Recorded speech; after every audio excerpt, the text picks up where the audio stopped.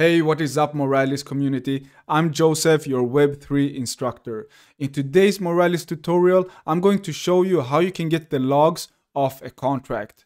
We're going to use the Moralis Event API, which means we can get the blockchain events and display them on our app. Now, let's try it out with pasting a wallet address or a contract address right there. Choose Ethereum, hit submit, and there we have the data that we're getting back from the API.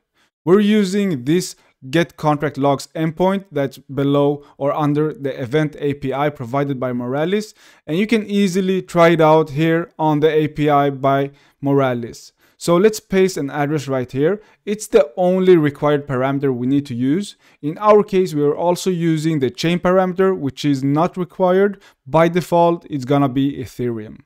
What's cool about this is even if you want to get even more specific data, you can use these parameters such as the block number or from block and to block, which is really handy.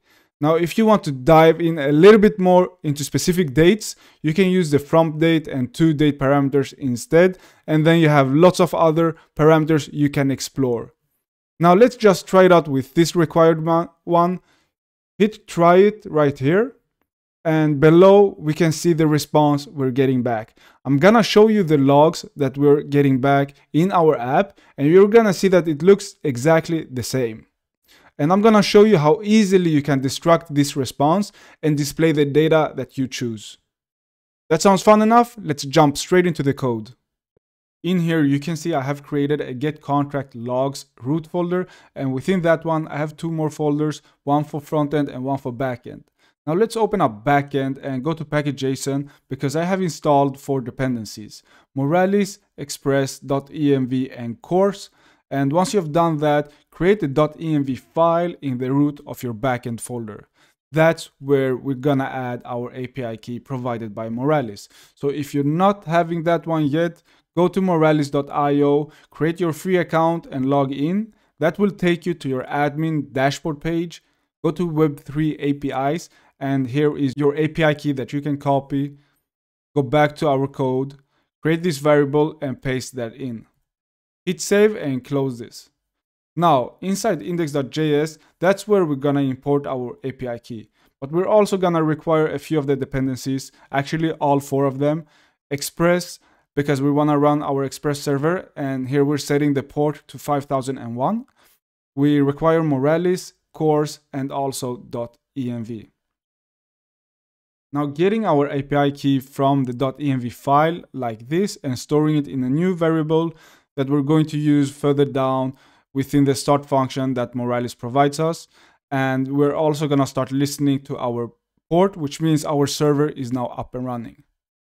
Now, we only need one endpoint for this backend server, which is the /getLogs. And once we hit this endpoint, our backend server will do EVM API request to the get contract logs, passing along the address and the chain ID. Once we get the response, we're sending that to the front end, and that's where we'll display everything. So let's close this one up and go to the front end. Let's start with package.json here as well. This is a Next.js application, so automatically I got some dependencies installed. Myself, I've added Axios and React Select. So in this application, our index.js file is our home page, and here we are rendering 2 components: the header, which contains the title and the logo, and then the main, which contains all of the logic. So let's jump into main.js. And here you can see, besides styling, I've also imported useState, Axios, and React Select, which we just installed. So we need React Select because we want to create beautiful and easy drop-down menus. In our case, we have 3 options: Ethereum, Guerli, and Mumbai. The value of these options needs to be each chain ID. So we've also added some styling to this drop-down menu. Now, once you click the drop-down menu and choose one of these networks, that's when this function runs, and then we set the state of the chain value itself, which is declared up here. Now, what else is declared up here is the show result, because we don't want to show anything if the user hasn't clicked submit. We have the result, and then we also have the address. Once the user clicks submit, that's when we run this handle submit function, and we're extracting the value from the input field by selecting it with this query selector tag, and it has the ID of input field, and then we're taking that value and storing it into address. And we also have the chain value inside the state, so we can extract this chain ID, which is under value right here. So we're doing it like this and storing it into chain. Now with these two variables, we can do an Axios request to our server on port 5001/getlogs and pass along the address and the chain. Now once we get back the response from the API, the backend server will send that response into our front end. So let's console log that right here and see how it looks. I'm gonna open Inspector Console and see this response, which is exactly the same we saw in the Moralis API. Now we can see all the logs for this contract, and we can display the data that fits best for us.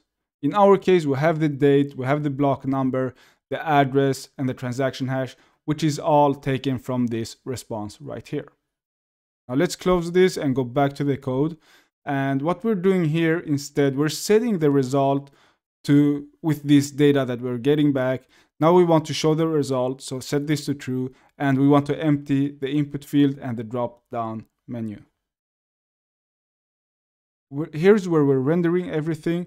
So below the form and the submit button, we have the result section, and we can take this result state that we have above and map through this in order for us to display specific data for each and every object within this array.